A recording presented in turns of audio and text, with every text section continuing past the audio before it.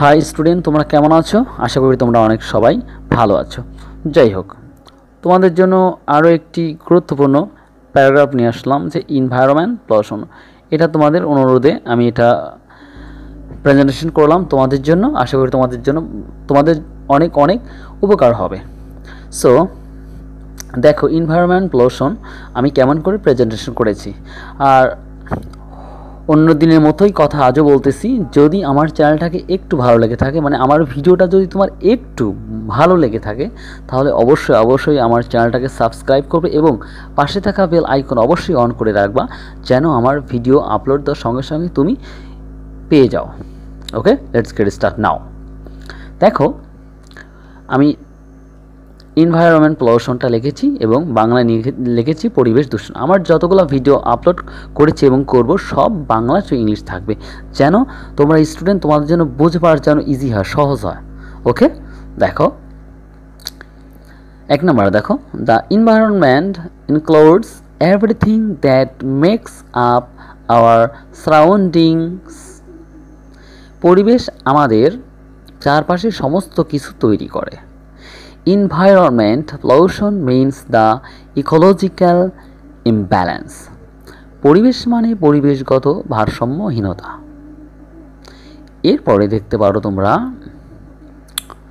our environment is getting polluted mainly for expansion of industries.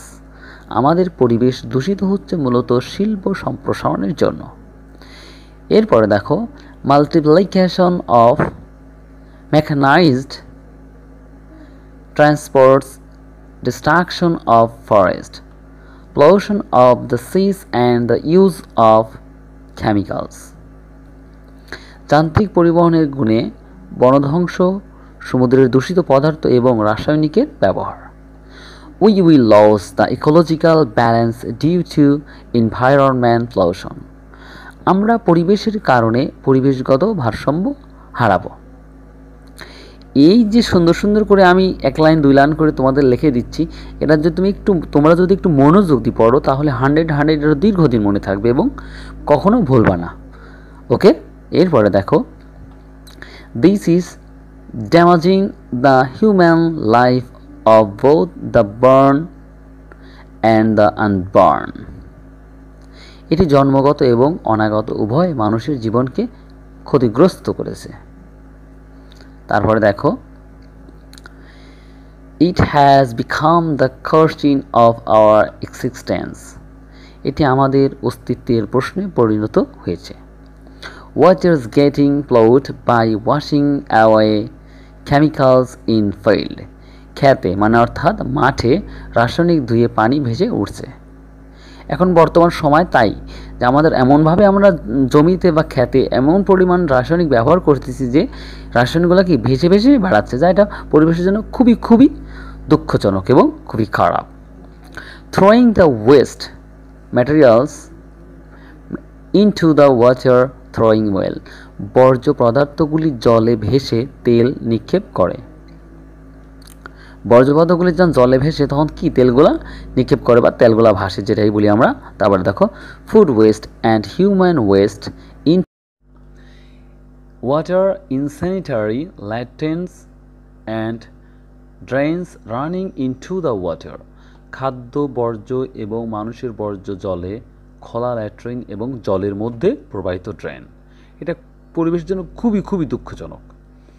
এরপর দেখো, another element of environment is air which is polluted by smoke and there are several reasons of smoking. পরিবেশের আরেকটি উপাদান বায়ু, যা ধোঁয়া দ্বারা দূষিত এবং ধূমপানের বিভিন্ন কারণ রয়েছে। এরপর দেখো, people burn would, well and gas to cook and দেয়ারবাই pollute air. মানুষ রান্না করার জন্য কাঠ, তেল এবং গ্যাস পোড়ায় এবং এর ফলে বায়ু দূষিত হয়। Buses, trains and এয়ারপ্লেনস pollute air by emitting পয়জনস gas. Bus, train এবং বিমানগুলি বিষাক্ত গ্যাস নির্গমন করে বাতাসকে দূষিত করে।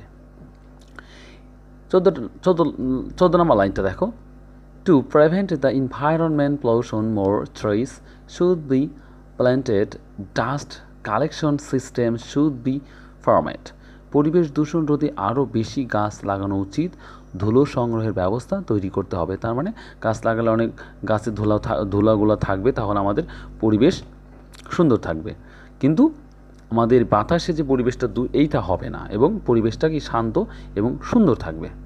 ওকে, তারপরটা দেখো, back legs should be tested before running into the streets. রাস্তায় নামার আগে যানবাহন পরীক্ষা করা উচিত। অবশ্যই রাস্তায় নামার আগে যানবাহন কি সঠিক আছে কিনা সেটা দেখতে হবে। এরপরে দেখো, and people should be more concerned about it along with the government.